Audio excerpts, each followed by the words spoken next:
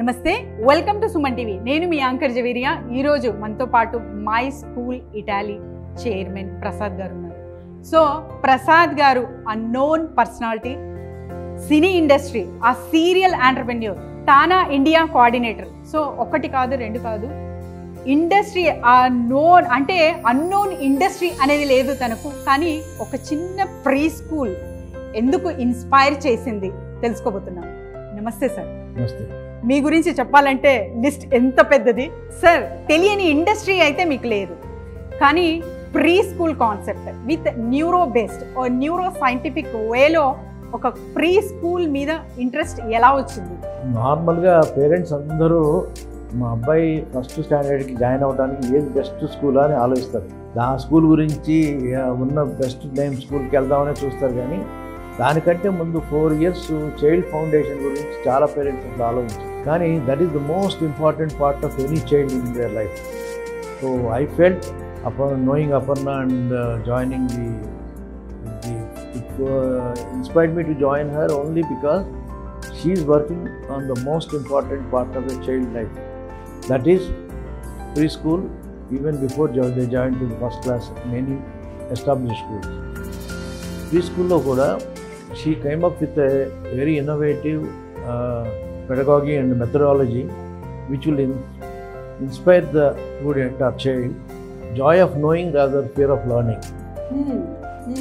మా స్కూల్లో చిల్డ్రన్ని అందరూ లాక్కు రావాలి పేరెంట్స్, కానీ తిరిగి వెళ్ళేటప్పుడు మా చిల్డ్రన్ని లాక్కి వెళ్ళాల్సి వస్తుంది.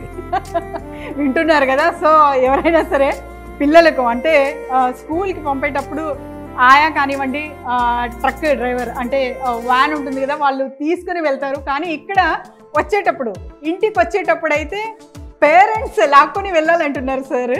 So because they feel this is joy of knowing rather than fear of learning, so we create neural pathways right from the after second year, when they start third year, fourth year, fifth year, in these 4 years we make them as the global achievers in their knowledge. That's a very good not thing, only sir. the academic and also in games and other activities.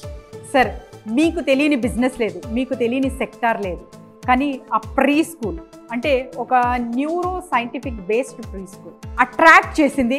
అసలు మూల కారణం ఏంటి sir? నన్ను first Aparna approach అయినప్పుడు నాకు బాగా నచ్చింది ఏంటంటే తను డెవలప్ చేసిన పెడగాగీ and methodology is very unique and అది చాలా యూనిక్గా ఉంది. రెండోది పిల్లలకి ఇది జాయ్ ఆఫ్ నోయింగ్ లాగా ఉంది, కానీ ఫియర్ ఆఫ్ లెర్నింగ్ లాగా అనిపించదు. జాయ్ ఆఫ్ నోయింగ్ లాగా ఉంది, ఫియర్ ఆఫ్ లెర్నింగ్ లాగా లేదు అంటున్నారు ఇక్కడ. సో రెండోది చాలా యంగ్ ఏజ్లో అంటే 2 years తర్వాత వాళ్ళకి అకాడమిక్సే కాకుండా జిమ్నాస్టిక్స్ కానీ అదర్ గేమ్స్ కానీ we are starting at the very early age of second year. So because Indian DNA is yoga and initially కొంచెం రెసిస్టెన్స్ ఉన్న పేరెంట్స్ నుంచి after seeing the performance of the child they are feeling very proud and happy and encouraging. That's a very good thing sir. So ఈ concept ఎంతవరకు వెళ్ళొచ్చు అంటే as a business analyst అనొచ్చు మీకు, ఒక ఏదైతే న్యూరో పాత్ వేలో నడుస్తున్న ప్రీ స్కూల్ ఫ్యూచర్లో ఎలా చూస్తున్నారు మీరు?